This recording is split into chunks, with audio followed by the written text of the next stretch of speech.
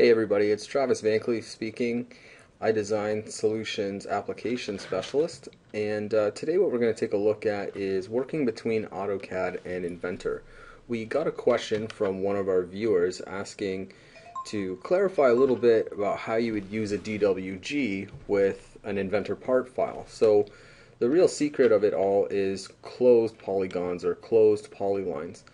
What you see here, I've got AutoCAD 2013 open and just a little sketch here, and if I highlight over some of these objects you'll see that I've got some closed polylines or polygons, and then over here in this corner I've got some solitary objects that aren't really together, so it's just simply 4 lines. So I've got this saved as example DWG, and if I come over here to Inventor, I've got a part set up here.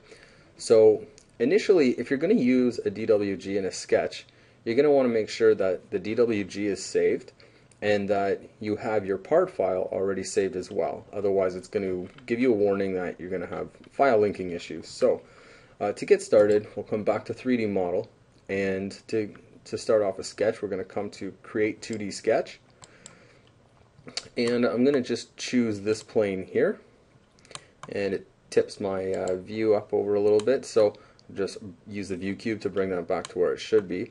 Now you'll notice that I've got my sketch options over here, and to the right you'll see that there's this AutoCAD button here for insert AutoCAD file. So if I click on that, it's going to bring me over to a dialog box that lets me open up some files, and I'm just going to come back and locate this example DWG. So once I've selected that, I'll choose open. And if you look down in the bottom left, you'll see that it's doing some things in the background here. It's saying loading presentation.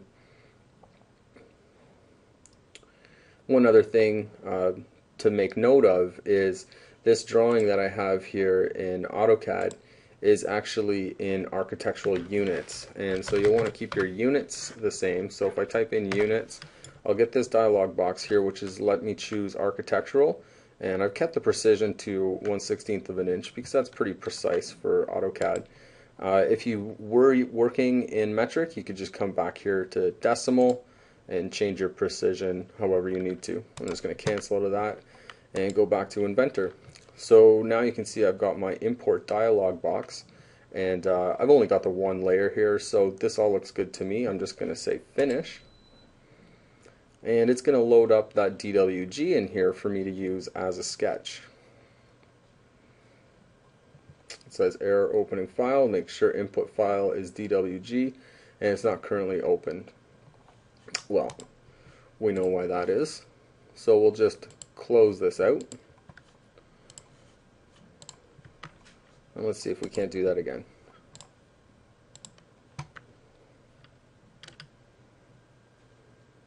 Finish. Okay, so it's brought my file in as it was over on the other side. If I wanted to, I could make some changes as to the orientation of this, but just for what we're trying to do here, I just want to move forward with this profile in place. So I've got, as you can see, some different geometry here, just some isolated lines, and when I bring these in Inventor, even though this is a closed polygon in AutoCAD, you're still going to see them as individual lines. However, if I say finish sketch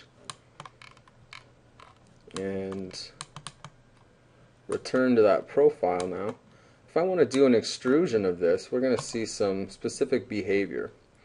So automatically I'm getting the Sketch Doctor button here. You're saying examine profile problems.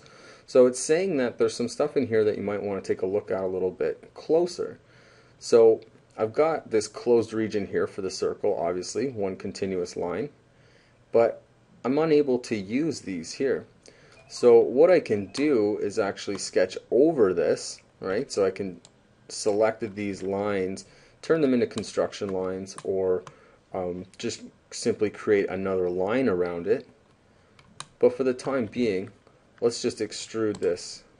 We'll extrude that one way, and we'll make that 3/4 of an inch. So that works. Now I've lost my sketch. So let's share that sketch, by right-clicking, we'll expand the extrusion. We'll right-click and say Share Sketch. And now I'm going to come back into this sketch up here, and I'm going to edit it. There's a few things that I want to do to this sketch just to make it work. So one of the things I could do is select everything now and change that to construction lines. Now I know this won't define anything, but it gives me a good line, a good starting point for my new sketch. So I could choose rectangle, and with this disabled, we don't want construction lines anymore. We can simply just start putting in the lines that we need. And there you have it. So when I say finish sketch, it's saying a profile loop could not be repaired after sketch geometry was edited or deleted. Use edit features to reselect the profile.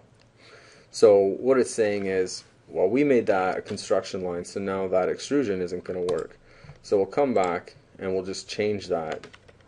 We'll go back to our sketch, say edit sketch.